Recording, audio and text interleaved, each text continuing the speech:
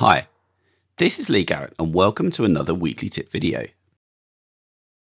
Over the last year, I've started to really embrace home automation, and I use a variety of different devices to turn them off and on.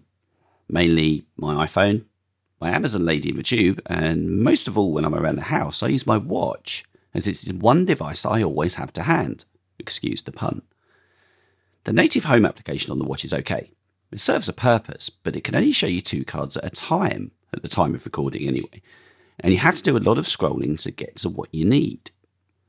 The application that I use on my Apple Watch is called HomeRun, a simple utility for triggering HomeKit scenes. Why does it work so well? Well, it doesn't rely on text clogging up the limited screen size on the watch and taking up valuable space. It uses colour and icons to let you know what you're activating. So let's configure it. I've got HomeRun installed here on my iPhone and I'm going to open it for the first time. Now, in order to work, it needs to have access to our home data, otherwise it's not going to be able to do very much. So I'll just tap OK here, and we're brought to our welcome screen, which will get us started with the application. Now, the first task is to choose our home.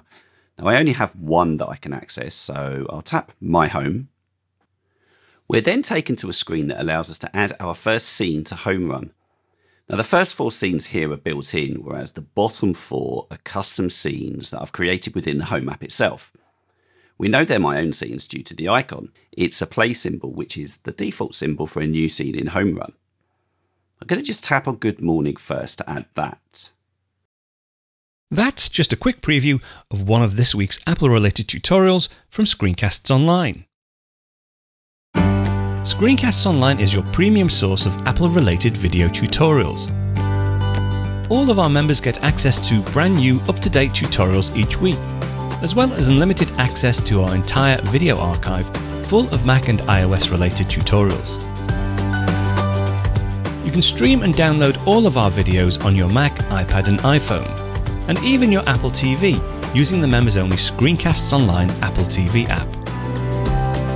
Membership also includes a complimentary subscription to the digital ScreenCastsOnline monthly magazine, published each month and packed with videos, articles, reviews, as well as hints and tips covering all aspects of the Mac, iPad, iPhone, and all of the other fantastic Apple products.